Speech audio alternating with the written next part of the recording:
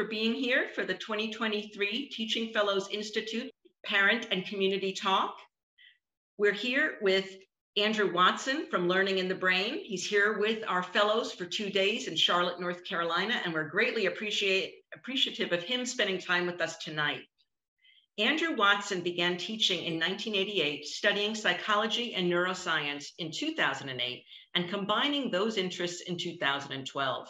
Having taught high school English for 20 years, Andrew now translates brain science for teachers, students, administrators, and parents. As a consultant, he has partnered with schools and presented at conferences, both nationally and internationally. Focusing on memory, attention, and motivation, his goal: use research in cognitive psychology and neuroscience to make learning easier and teaching more effective. Since 2016, Andrew has written and edited the Learning in the Brain blog. He has also written 3 books: The Goldilocks Map, Learning Begins, and Learning Grows. With that, I'll pass it over to Andrew. Thank you so much, Barbara, and thanks to all of you for being here this evening. As you heard Barbara say, I spend a lot of time traveling the country and talking primarily with teachers and with students. And I always offer to schools, if you like, I'd love a chance to talk with the parents as well.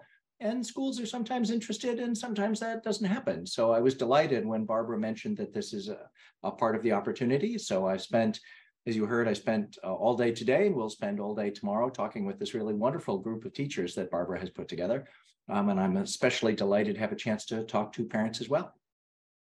As you heard Barbara say, I've been a longtime classroom teacher. I started as a high school English teacher in 1988. And in 2008, I read on the side of a cereal box that learning happens in the brain, which, of course, because I'm an English teacher, nobody tells me that sort of thing.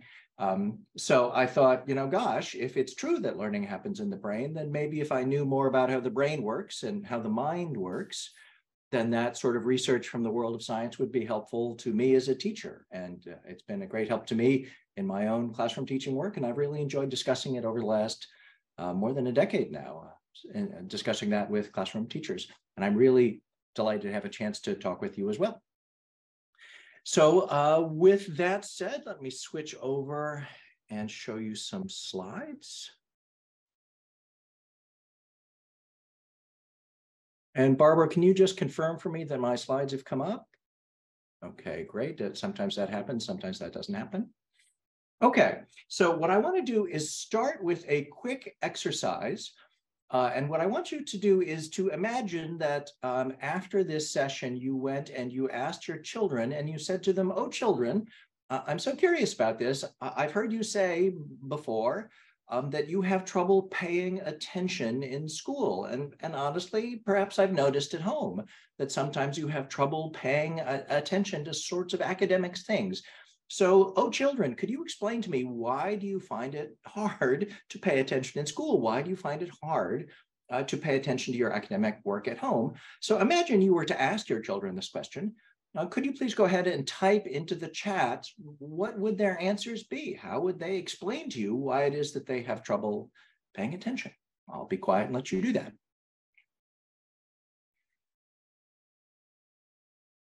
I've got a boring, I've got another boring, I've got a third boring. There's a lot of boring here. Parents are boring too. Another thing I'd rather be doing. Oh, I'm a high school teacher. Oh no is a favorite answer of students everywhere. Yeah, distracted is definitely a thing.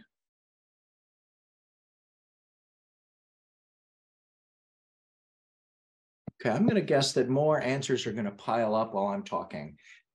But in my experience, that's a pretty easy question to answer when you ask teachers, when you ask parents, why is it that your children have trouble paying attention? There are lots and lots of reasons. It's pretty easy to identify why it is that paying attention is hard. So I think the first lesson we get from that, if we were to summarize this in 2 newspaper headlines, I think our newspaper headlines would be that we understand what the problems are. You just listed a lot of the problems, and the more people who add things into the chat, the more problems we'll understand. So the reason that we as teachers, the reason that you as parents want to go talk to the research people is to find out solutions to these problems that we understand so well. So I'm now going to say a wildly counterintuitive thing, which is perhaps the most shocking thing I'm going to say during all of today. And that is, we actually have these headlines backwards, which is to say, the problem is that we really misunderstand what attention is. And once we understand what attention really is, we actually kind of already know what some of the solutions are. And both of these claims are really quite astonishing claims, but I hope to be able to follow up on them in a way that will be helpful to you. I do want to say, by the way, that often people are inclined to take notes while I talk, and if you want to do that, that's a perfectly fine thing to do. And even better, if you'd rather not distract yourself with note-taking, at the end of the talk today, I'm going to put up one slide, and the one slide that I'm going to put up is going to contain all of the important information from everything I'm going to say for the whole talk. So if you want to just wait, you can take a picture of that slide, or you can do a screen capture of that slide at the end. So that way you can take notes if you want to, but you don't have to. You can just focus and concentrate. That would be a fine thing to do as well. Okay, so I've made this quite astonishing claim that the key surprise here is that we don't understand what attention is. What I think most people think is that attention is a thing, and we want our students to give us their attention. We want them to pay attention. And that's actually not what it is at all. There is no attention center in the brain. There's no one part of the brain that does attention.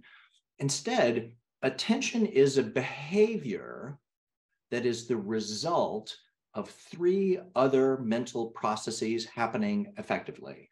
So if the one thing is happening, and the second thing is happening, and the third thing is happening, if all three of those things are happening, then the behavioral result is something that we call attention, but I can't get directly to attention itself. So if I say, Barbara, I really need you to pay attention, what just happened is I just told Barbara to do three different things, but I didn't tell her which one she isn't doing, and I didn't tell her how to do it. So perhaps it's your experience that telling your children to pay attention doesn't really help very much. It certainly doesn't help very long. And that's why saying pay attention is sort of very temporarily fixing the symptom, but it's not getting at the underlying problem. And the underlying problem is at least one of those three processes. So what we need to know is we need to know, well, what are these magical three underlying processes? And what do they look like? And how do I fix them when they're broken? That's what we need to know. So here they are. I'll tell you what they are. So the first of the three is called alertness. And the second of the three is called orienting. We're tempted to call it orientation, but that's something else. We're talking about orienting. And unhelpfully, the third process is called executive attention. And I accept that that's a somewhat unhelpfully confusing name, but that's what it's called. So we're just going to go ahead and call it executive attention. So alertness, orienting, and executive attention. So let's define those three things and talk about what problems with them look like, especially in the classroom, which is the world I know best. So to define alertness, I think the easiest way to define alertness is that it's basically alertness. It's this very rare moment in the field of psychology where the actual everyday definition aligns quite nicely with the psychological definition. It simply means how much physiological energy are children bringing to whatever it is that they're doing right now.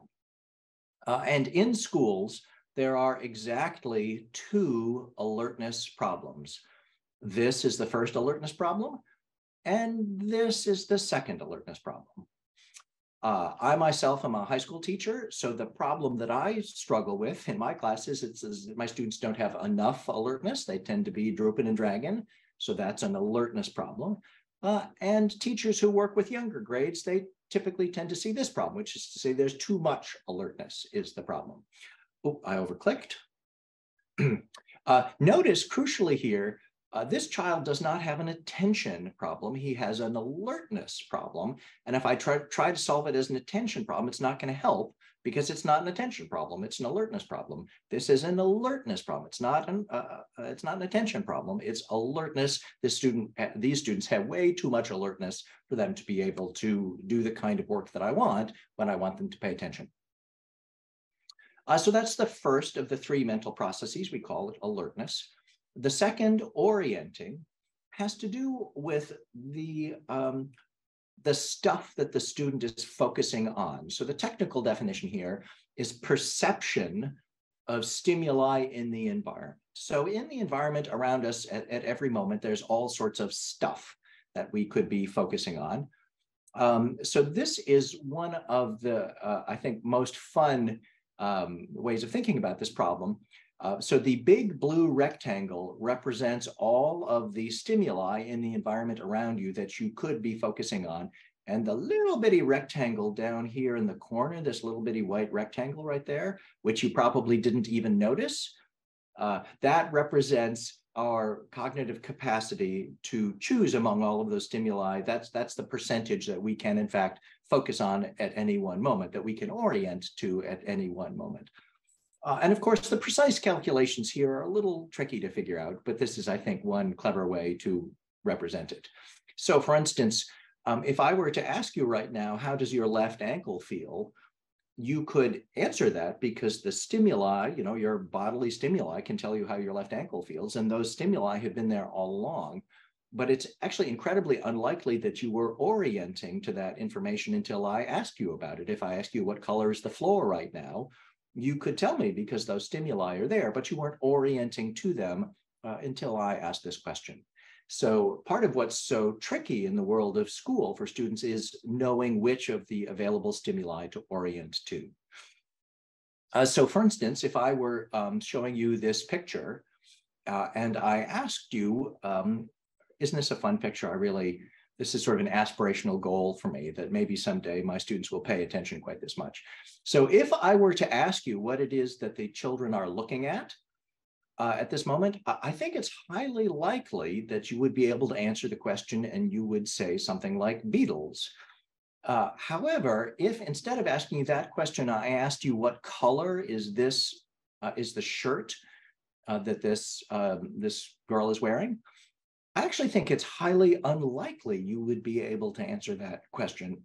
When I do this exercise with live people in a room, sometimes one or two people answer correctly out of 50 or 100, but often nobody answers correctly.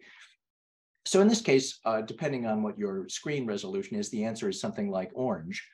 But notice here, if I were at this moment to say something like, well, I'm really disappointed in you that you weren't paying attention, I think you would be a little frustrated by that comment. You would say, well, wait a minute, I was paying attention.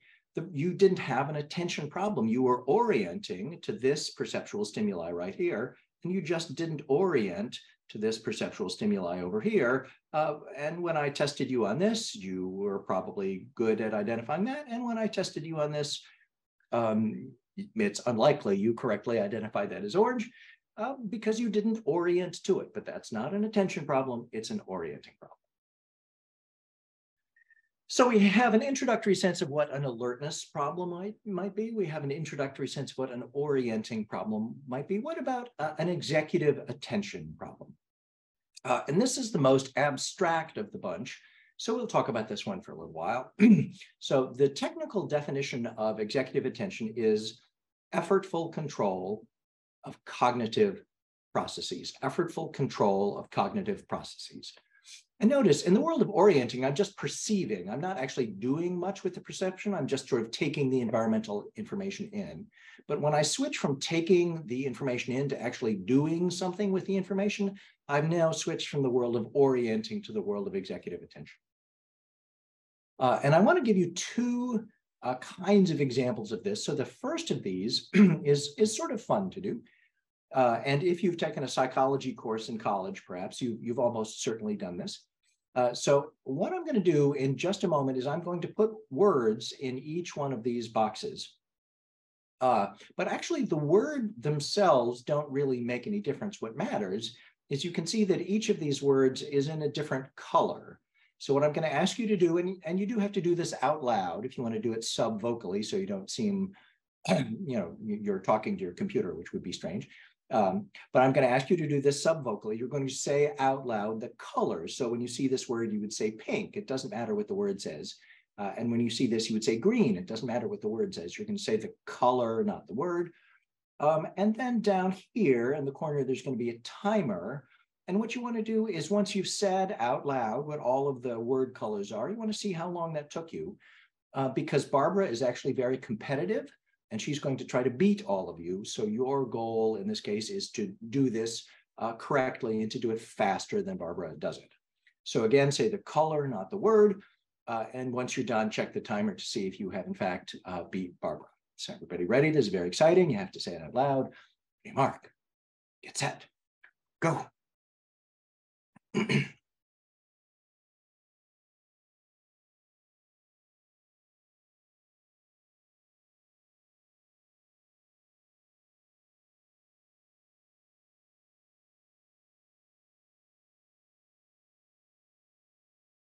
Okay, so I hope you checked your time. It looked to me like Barbara was done. Barbara, was that 13 seconds you got done there? So we'll see whether or not you managed to meet Barbara. So now, actually, I lied. This was just a warm-up round. This was just a practice round. The goal isn't really to beat Barbara. The goal is to beat yourself, because now we're going to go ahead and we're do exactly the same thing again. I'm going to put words in the boxes. You're going to say the color, not the word. And of course, since you've had a chance to practice this, you should be better the second time than the first time because you had a chance to practice. So the first time you were trying to beat Barbara, the second time you're trying to beat yourself. So the question is, how much faster are you the second time than the first time? So again, say the color, not the word. And again, check the timer down in the corner when you're done. And we'll see how much faster you are. Okay. Everybody ready? Mark, it's set.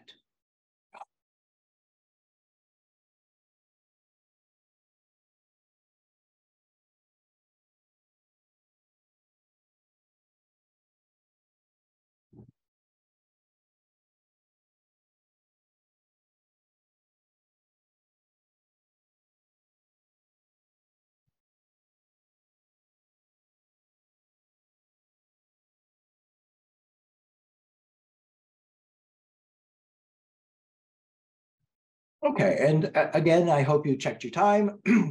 And sort of, if you take a minute to calculate how much faster you were the second time than the first time, I suspect you're likely to answer that question. I've been talking all day, I'm losing my voice.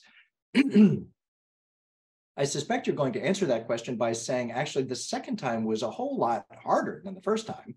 And in fact, it's perfectly normal. If it took you twice as long the second time as the first time, that's a perfectly normal result. And here's why. So when you did this version of the task, so for instance here, when you were looking at this word right here, if you have color perception, your color perception brain perceived red, and because you can read English, your reading brain said red. So both the color perception part of your processing and your reading processing gave you the same answer, so you just said it. Whereas when you did this version, your color perception gave you one answer and your the reading part of your processing gave you a different answer. There's a conflict between those two. So now you had to effortfully control your cognitive processes. You had to answer this way rather than that way. And because you had to do that, there was an extra amount of executive attention. So we basically timed, well, how much time, the difference between those times was how much does it take for you to do executive attention in this particular research paradigm. So this is sort of conceptually speaking what we mean when we say executive attention. This is effortful control of cognitive processes. What does this look like in the classroom? And this actually turns out to be considerably trickier to think about, but I have an answer. It took me a while to figure this out, but I rather like my answer. So I'm an English teacher, so I always default to English sorts of examples. So let's say I've spent the week teaching a grammar unit. We're doing parts of speech. At the end, I want to see how much my students have learned. So I put this sentence up on the board and I say, okay, what part of speech in this sentence, what part of speech is the word poodle? Barbara. And Barbara looks at me, and Barbara looks at the sentence on the board, and Barbara looks at me, and Barbara says, well, poodle is a noun. So I got bad news and I got good news. The bad news is Barbara is wrong. Poodle is definitely not a noun in this sentence. Poodle is describing what kind of hotel it is. It's a new hotel, it's a fancy hotel, it's a poodle hotel. And because it's describing a noun, that means it's an adjective. It's an adjective. So Barbara's wrong. But the good news is that Barbara's wrong answer is incredibly plausible. It's a perfectly reasonable, you totally get why she thought it was a noun, because almost always poodle is a noun. It's just almost always a noun, it just is. So in this case, the problem is that Barbara got the answer wrong, but I'm not actually super worried that she got it wrong. It's a perfectly reasonable mistake to make. Like, we'll talk about it for a while and she'll absolutely understand why it's an adjective, not a noun. But so let's imagine instead, I say, okay, in this sentence, what part of speech is the word poodle? Barbara. And Barbara looks at me and she looks at the sentence and she looks at me and she says, well, poodle is a metaphor. So now we have a completely different kind of problem, because metaphor is never, never the right answer to a part of speech question. A metaphor is a figure of speech. It's not a part of speech. So the problem is not just that Barbara is wrong, although she is. The problem is that Barbara is in entirely the wrong ballpark. She's not even thinking about this question the way she ought to be thinking about it. So I think an executive attention problem is not just when the student is wrong, but when the student is thinking the wrong way. And that's a subtle distinction, but I think that's the best way. It's the one that I find most people land on as a way to think about, well, that's what an executive attention problem looks like in school. And I'll give you a couple more examples of this. So let's imagine I give my student an exponent question like this. So if the student says this, the bad news is the student is wrong. So, that's not great. But the good news is the student basically gets that exponents are about multiplication. So the multiplication isn't exactly happening correctly, but I'm in the right operation, so we're good. If, however, the student says this, or the student says this, or the student says this, okay, the student has fundamentally misunderstood the whole concept of even the way exponents operate. We're in completely other mathematical operations here.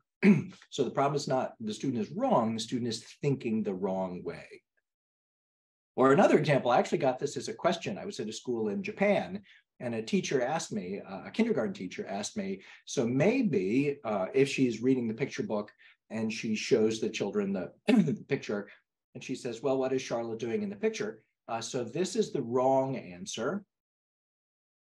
And this is the executive attention problem answer. Although I'm here to tell you this is not only a kindergarten problem. As a high school teacher, I teach 10th grade mostly, and I get this sort of problem all the time. So again, this is fairly abstract, but that's how I think about executive attention. So the headline here is, if in fact the student is at an appropriate level of alertness and the student is orienting to the stimuli I want him or her to orient to, and the student is thinking about it the right way, the behavioral result of that is in fact this thing called attention. Now, Barbara sent me a list of questions that people had, and a lot of them focused on one topic that I don't actually usually cover when I talk with parents, but since this question came up so much, I thought I would add this piece. So I'll do this a little briskly, but I think this will be helpful. So what I want to do is draw a picture of what I just said. So I'm going to consider this rectangle that I've drawn here. I'm going to think about this as the quote unquote attentional field. And in this attentional field are all the things students might orient to. So they could perhaps orient to the classmate next to them, or to the fact that they're hungry, or to the shiny thing in the hallway, or who knows, maybe they are in fact orienting to what I'm talking about. That's possible. And at every second, I can graph how salient each of these stimuli might be. So at this particular second, for this student, the most salient thing here is the shiny thing in the hallway, and the second most salient thing is lunch, and the least salient thing is what I'm talking about, is how I think about this. And I can overlay on this the student's alertness level. So if the student is moderately alert, a nice middle level of alertness there, what you can see is that this alertness line creates a kind of a threshold. And in this case, two of the stimuli are crossing the threshold. So this student is consciously aware of being hungry and consciously aware of the shiny thing, but all of these other things are below the level of consciousness. So for instance, when I asked you how your left ankle feels, well, those stimuli were there, you just weren't orienting to them at that moment. That was below your level of consciousness. Now, if the student is at a very low level of alertness, I'm going to put a low level of alertness over here. Well, as you can see at this point, none of the stimuli is salient enough. This student is functionally asleep. Really, nothing is salient enough to cross that threshold. Whereas if the student is at a very high alertness level, well, now all of the stimuli in the environment are salient and the student is processing everything all at the same time. So obviously, as teachers, our goal is to start by getting students to a moderate alertness level. And if we are successful at doing that, our next goal is to rebalance all of these stimuli. So we want to reduce the salience of the bad stuff, all the distracting stuff, and we want to increase the salience of the important things that we're focusing on. And then once we've done that, well, now we want to help our students to think effectively about this piece right here. So we want to help them with their executive attention about the one thing, the class topic, that has cleared this salience alertness threshold. And if we succeed, it looks sort of like this, I hope. So the reason I've gone through all this is the question that came up multiple times in the list of questions that Barbara sent me is to ask about ADD and ADHD. And there are two answers to questions about ADD and ADHD. And the first really important answer to the question is my area of expertise is typical cognition, not atypical cognition. So I'm not an expert in the field of ADD and ADHD, and I don't want to pretend to be because I'm not. I probably know more than many people do, but expertise in this field I cannot and do not claim. The second thing is I actually have a way of thinking about ADD, which I find helpful. And when I talk with people about it, they say, oh, that makes sense. So I will share it with you. So I've already said that this is way too much. If all of the stimuli are over the alertness threshold, people can't focus. That's just overwhelming. And for most people, the goal is to have a nice moderate alertness level. So only a few of the stimuli are over that threshold right now. So on the one hand, that is true. And on the other hand, when I said that's true for most people, well, it's not true for all people. People are different. And some people have different thresholds that feel comfortable.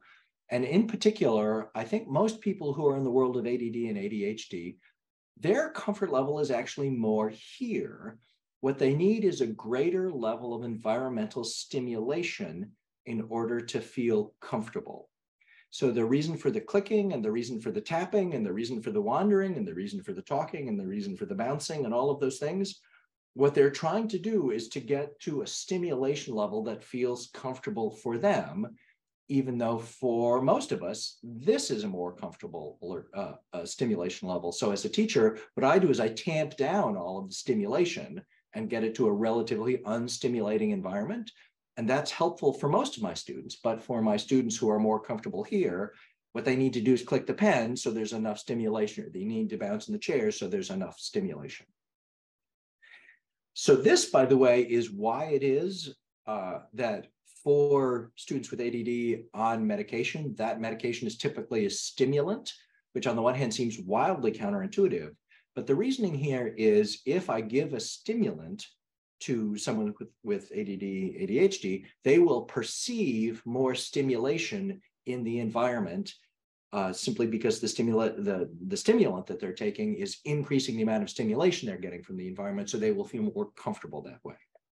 So although I'm not an expert in this field, this is how I think about ADD and ADHD, and I found it helpful, and other people have shared feedback that they do as well. Yeah, I saw this on Twitter just a little while ago. This is a person I follow on Twitter, and she says that when she needs really to concentrate in a meeting, What she needs to do is to keep her hands busy so that she can concentrate. So what she did during this very important meeting is she held up her left hand and she drew her left hand with her right hand. And because she was drawing with her right hand, that hand activity allowed her to concentrate. Okay. So the goal is to start by moderating alertness levels and then to reduce all the distracting things and then to increase the salience of the class topic and then to help students with executive attention. Now, when I talk with teachers about this, that's typically a 3 or a 4 hour presentation. Tomorrow, I'm going to talk about this with teachers. It's going to be the whole morning. So I'm not going to do sort of the speeded up movie version of a 3 hour thing. I'm just going to give you a couple quick examples of how this translates into some teaching practice. So our first interest, here we go. Our first interest is this thought process that I think we have to goes something like this. And I still do this after all these years. What I find is that I turn to the student and I say, oh, for heaven's sakes, Barbara, will you please pay attention? And I think, oh, no, the fact that I just told Barbara she has to pay attention means I'm thinking about this the wrong way. What I need to do is stop. It's not going to help to tell Barbara to pay attention. Instead, what I need to do is think differently about this set of circumstances I'm seeing right here. So I need to ask myself, well, does Barbara have an alertness problem?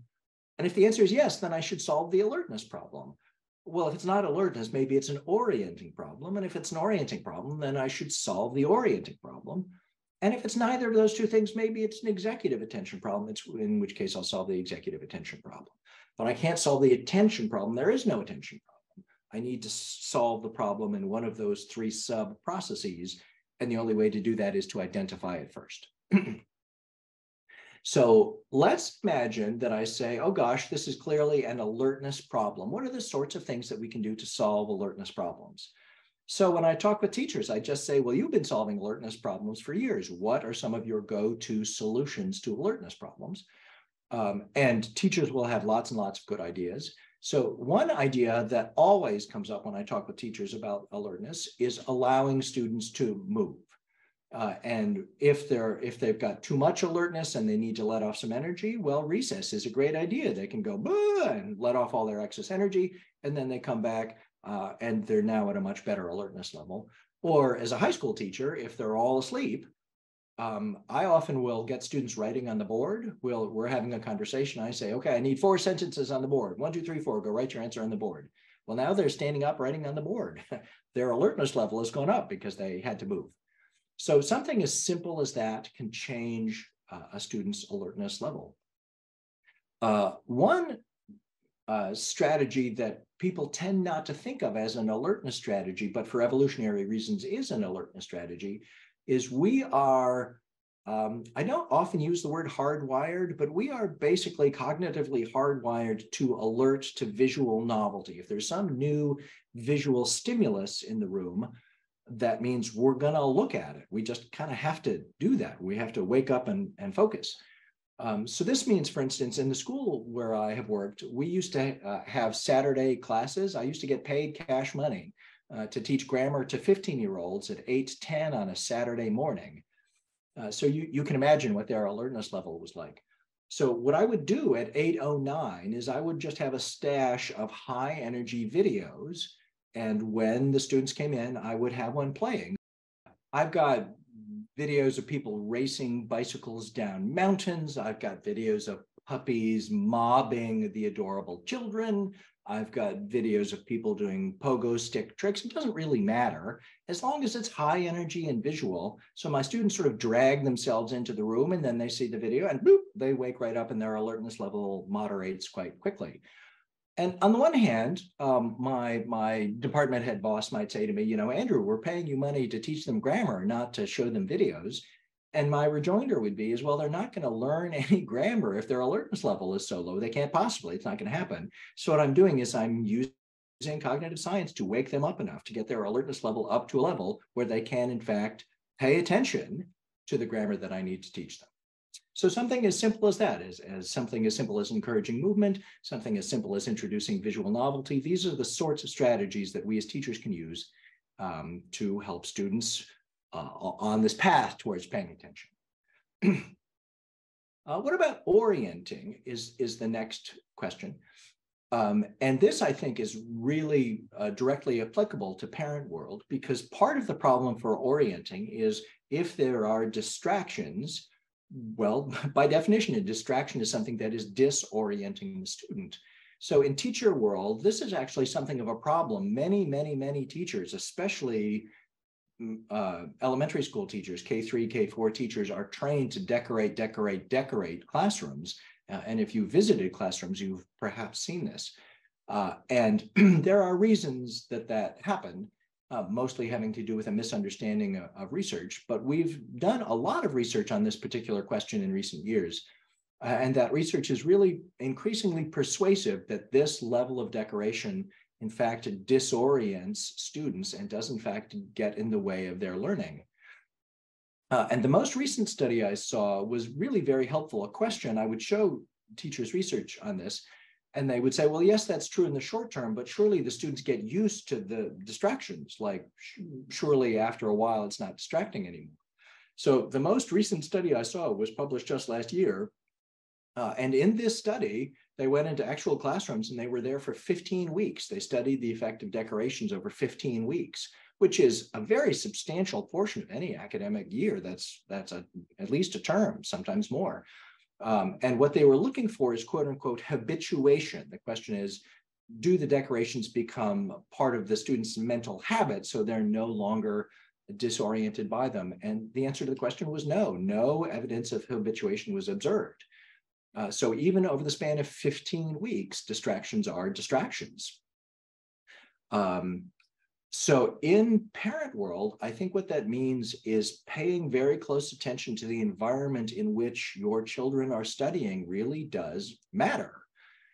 So if the room has a lot of, if they're studying in their bedroom, well, how disorienting is the stuff in the bedroom? If it's disorienting, then don't have them study there. Is there a dog that's disorienting them? Is there music that's disorienting them? Is there a sibling that's disorienting them? Are they hungry? If they're hungry, they're going to be disoriented by their hunger. So helping children see all of the different ways that they might be disoriented, and doing our best parental thing in order to minimize those disorienting problems, that can be highly helpful. The second most common question that I got has to do with technology. So let me quit out of that for just a moment and say the following thing about technology. So I have two things to say about the way that technology can disorient us. The first thing to say is, in my experience, what tends to happen is we perceive that there are teams that you can be on. And one team over here says, technology is distracting and disorienting our children, and we must banish it from here and banish it from there and minimize it as much as possible. And the other team says that, more or less by definition, technology is the way of the future, and children need to embrace technology, and families need to participate in that technology as much as possible, and we need to be all in on technology. And we tend to move quickly to one of those positions and stay on those teams. And my own thinking is, as much as possible, instead of making team decisions, make very specific and granular decisions. So if someone comes to the school and says, well, you know, this program on the iPad helps third graders learn multiplication really well, so I would want to investigate whether or not it's true that this particular program on the iPad helps my third graders learn multiplication. And if the pros outweigh the cons, well, then probably I'll go with it, especially if I can minimize the cons as much as possible. But it's also possible there will be more cons than pros, in which case I won't. But I didn't make a decision about technology generally. I made a decision about using this particular technology for this particular thing with these particular students, and to make one-by-one decisions about technology. So my first thing to say is rather than being on a team and saying embrace it all or reject it all, to make very specific decisions within a very specific context. And Barbara heard me say this all day today about other teaching philosophies. The second point that I would make about technology, and I feel this very strongly, so I will say this emphatically, What I want to say is you are the parent. You get to decide. You don't need research to support your parenting decision about what is best for your family. So if you think that cell phones are interfering with your family life in a particular way, you get to ban them because you're the parent and you don't need research to say so. You don't need to. And if you as the parent think that the cell phones are good for the thing and the thing and the thing, and you want your children to have cell phones, you're the parent. You get to say that. You don't need research. And my experience is that people tend to find research that supports their opinion and say, well, look, the research shows this, and therefore I'm going to do it. And I don't hesitate to say, I will say directly, often that happens at the expense of a nuanced understanding of what the research actually says. So you genuinely don't need research to support your parenting decision. You're the parent, you get to decide. And I'm happy to talk with you about individual granular decisions if you want to send me an email, but you're the parent, you decide.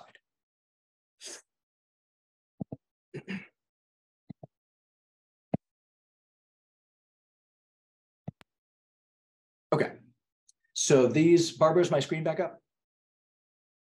Okay, good. Okay. So those were the two big points I wanted to make about technology decisions. Don't have a big decision, yes or no, all in, all out.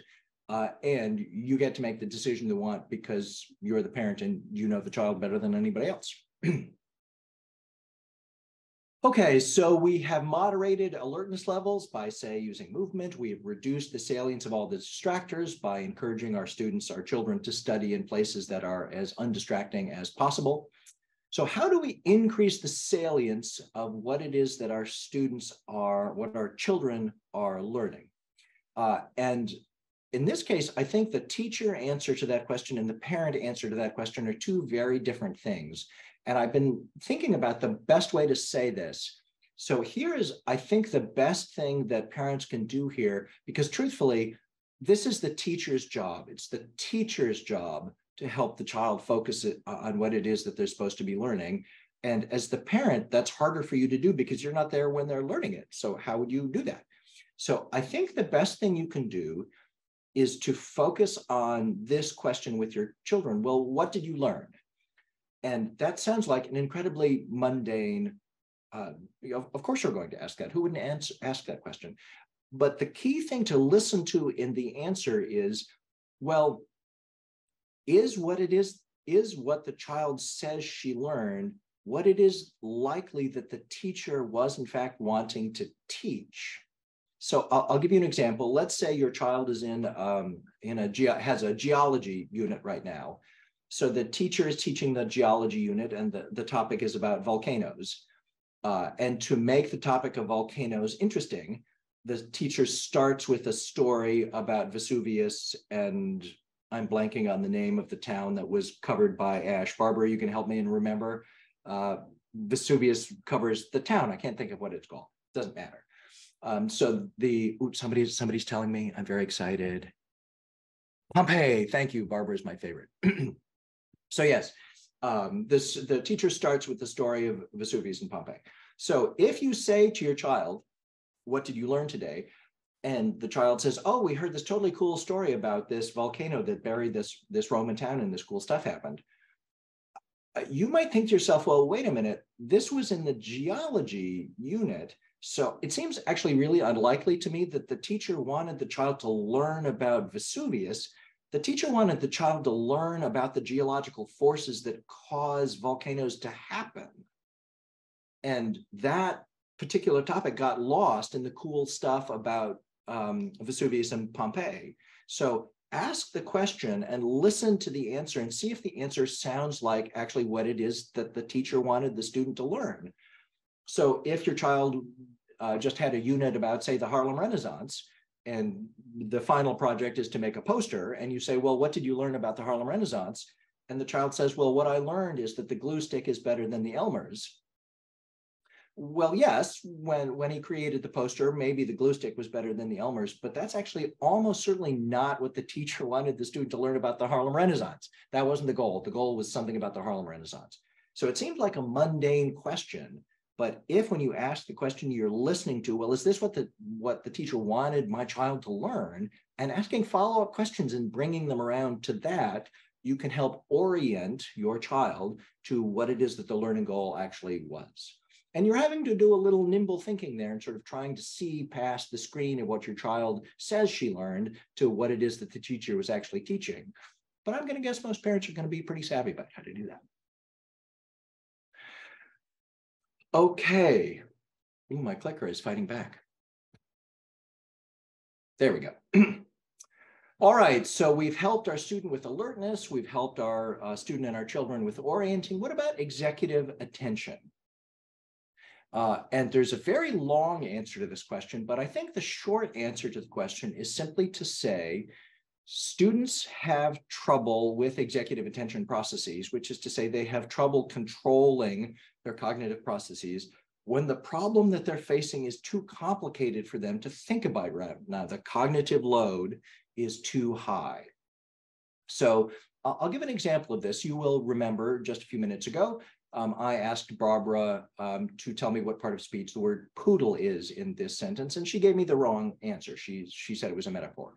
So I think there are a couple of problems going on here. So the first is, when I asked Barbara what part of speech this was, because I'm an English teacher, part of speech is actually a really clear category to me. That's not hard to do.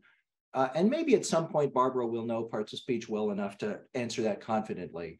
But I think the question that Barbara probably heard is, what word that we use in English fits right now? And there are probably a couple hundred words that fit in an English class. So Barbara could say symbolism, or she could say protagonist, or she could say Shakespeare, or she could say Steinbeck. Like, all of those words sound right in an English class. And if she's not confident, she's just going to randomly grab and see if she can come up with some word that sounds right in this context. So one really easy way to reduce the cognitive load at this moment, like, she's got to think about a couple hundred words. That's far too many words. So if you simply start by writing down what the parts of speech are, well, now Barbara doesn't have to think about 100 words. She only has to decide, well, which of these 8 words is the correct answer? So the cognitive load has vastly reduced right there, because this is a much simpler question, not which one of these 100 words is correct, but which of these 8 words is correct. The second strategy I think we could do to reduce the cognitive load is to notice that actually poodle is probably not a helpful question for me to be asking at this moment, because poodle is a very exceptional, it's being used in a very unusual, exceptional way. It's almost never true that poodle is an adjective. So if instead of asking Barbara what part of speech is the word poodle, I asked her what part of speech is the word new, well, it's much likelier she will be able to effortfully control her cognitive processes, because she doesn't need to be thinking about quirky exceptions. She just needs to be understanding it at an initial level. And especially if I have helpfully provided what all the potential answers are, the combination of asking a fairly straightforward question within limited parameters, I'm reducing the cognitive load so that she's much likelier to be able to succeed. Now, of course, the ultimate goal of all of this is I would like at some point within the next several weeks or months for her to be able to answer the exceptional question and to answer it without that word list there. But what I just noticed is when I asked the question in the original way, the answer that I got showed an executive attention problem, which is to say it showed that the working memory load, the cognitive load was too high. And that's why I got the wrong answer that I got. By the way, the reason I told you at the beginning that you didn't have to take any notes because I was gonna put all the answers on one page was, if you're taking notes, that's actually increasing the cognitive load that you're experiencing right now. So I was sneakily trying to reduce the cognitive load that you're experiencing. I wanted you just to focus without having to write. So when I show you that one page, you'll have all the information and the cognitive load will have been lower the whole time. So if I get my students' alertness level to the right place with, say, movement and visual novelty, and if I help them orient by reducing all the distractions and keeping a relentless focus on what is it did you learn and is it what the teacher wanted you to learn, and if I help them with their executive attention processes by managing the cognitive load, the overall result of that is likely to be a child who can pay attention. If you're interested in this set of questions that I've been talking about, the first book, Barbara very kindly listed all my books. The first of the three books, called Learning Begins, is about working memory and attention. And by the way, working memory here is the same thing as cognitive load that I was just talking about. So if you're interested in this particular set of questions, that would be the next book to follow up on. Okay, I promised that I was going to put all of the information I wanted to share on one slide. So there it is. So if you want to go ahead and take a screenshot of that slide, or if you want to take a picture of that slide, all of the core ideas that I wanted to focus on are there. So you don't need to have been taking notes. It's all right there. So I will let people take pictures and screenshots and so forth, and I'm going to be quiet for just a little while. I assume that people have questions, and I'm going to let you pop your questions into the chat, and then Barbara is going to be moderating the questions. So much, Andrew. That presentation was wonderful. And I think it did answer a lot of the questions that were kindly sent in by our attendees on our Google form for sign up. I think you really addressed the attention issues surrounding ADHD, as well as your kind of standard rule that is the parent's good judgment surrounding screens and laptops. We did have just one specific question there that maybe to give an example of what you think about what your expectations would be for an average 8-year-old. Let me focus on the question this way. So averages are a really interesting question in school world. So Barbara has heard me say 20 times today that averages are important, but no child is average. And what that means in school is that it's helpful for us to know what an average child can do, and then to be able to respond around the range of average. We're going to teach roughly to somewhere in the average range, but I need to be able to respond to the student who needs more support. I need to be able to respond to the student who needs more challenge. That's how a school is going to respond to averages. I actually think parents respond very differently to averages, because your child isn't average. You don't need to know what average 8-year-olds are like. You need to know what your 8-year-old is like, and you need to manage what your 8-year-old is like. And because your 8-year-old, I promise you, it's not just you being an adoring parent, it's just true. Nobody else in the world is like your 8-year-old. Your 8-year-old is your 8-year-old. So for each of those things, what are your sort of alertness parameters for your particular 8-year-old? What are the sorts of things that disorient and orient your 8-year-old? What are the sorts of things that overwhelm your 8-year-old's executive attention capabilities? That's going to be a very particular thing. And you as a parent will know how to do that and know what those parameters are better than others will. One of the another thing that Barbara has heard me say several times today is don't do this thing, think this way. I get very suspicious when people like me, people who are consultants, use averages to give teaching advice, or in this case, parenting advice, that's highly prescriptive. Because the averages are important, but your family isn't average, your child isn't average, you aren't average. So I think that's my first pass at answering that question. The next question is, where do you see relationships such as student-teacher, parent-child relationships fitting into the mix of attention? In other words, how can we leverage relationships to help our students learn? So certainly in the classroom, relationships are most important at the place of orienting, which is to say, I think it's incredibly unlikely that my students orient to grammar because they are in fact intrinsically interested in grammar. Very, very few human beings on the planet are intrinsically interested in grammar. They're just not. Relatively few students are intrinsically interested in Shakespeare. It makes me sad to say that, but it's just true. They're just not. Honestly, nobody in the world wants to calculate the area under a curve. Exactly 2 people in all of history figured out how to do that. People just aren't intrinsically interested in these sorts of things. And one of the many things that teachers can do to help students orient to them is, if I have a good relationship with my student, I can sort of use that to bring them around to the grammar. They're not really into the grammar, but if the 2 of us get along well and I know how to joke with them well enough, I can sort of bring them around and say, okay, now please join me in orienting over here. It's one of the surprising pieces. I don't know if parents know this, maybe, but I don't know, is in my experience, most teachers want to teach a very particular age range and would feel completely helpless anywhere else. So I really like teaching high school sophomores, juniors, seniors. I feel a little fish out of water with ninth graders, and middle school baffles me completely. And I would be terrified, like teaching second grade. I got nothing. And I think part of that is I'm actually pretty good. I kind of get 15-year-olds. And I realize that's an odd thing to say, but I connect well with them. And because we tend to have good relationships together, I'm able to get them around and say, okay, it's time to talk about Macbeth. And then they say, and then we talk about Macbeth. So I think relationships is a very important thing in the world of helping students orient. Another one of our attendees has asked, so if a decorated classroom is a problem, how about a disorganized home? I know none of us on this call have that, but there's the question. The answer is yes. All of those things that disorient people in classrooms will disorient people at home. So I think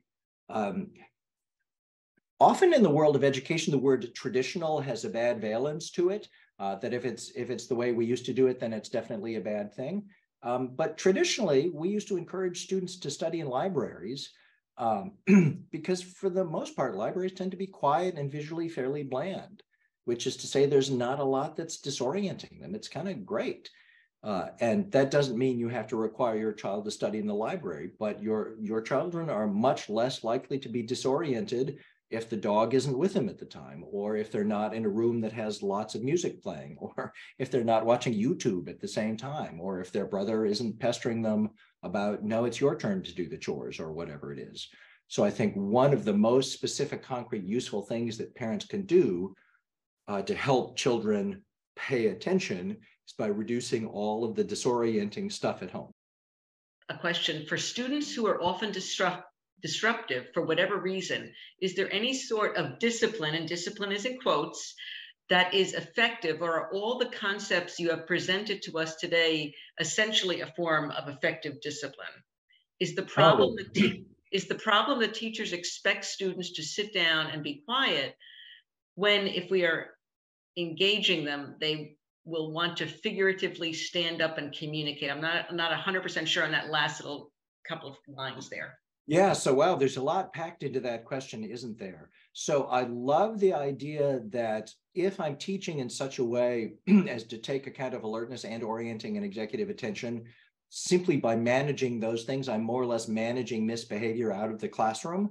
I think that's actually largely true. Schools often reach out to me and say, we're changing from a 45-minute period to a 90-minute period. Can you come and help my teachers understand how to teach well in 90 minutes? Or sometimes they'll say, can you tell me what the research shows about the best length of time for a class?